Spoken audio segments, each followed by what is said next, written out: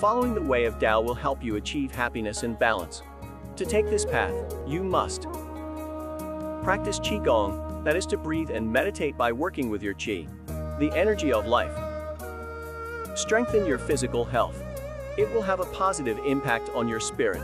You can do this with the help of various exercises, stretching, or martial arts. Observe purity in life, not only in the physical sense, but also spiritually. You must rid yourself of negative thoughts and temptations. Cleanse your body from various toxins with the help of a healthy diet and get rid of bad habits.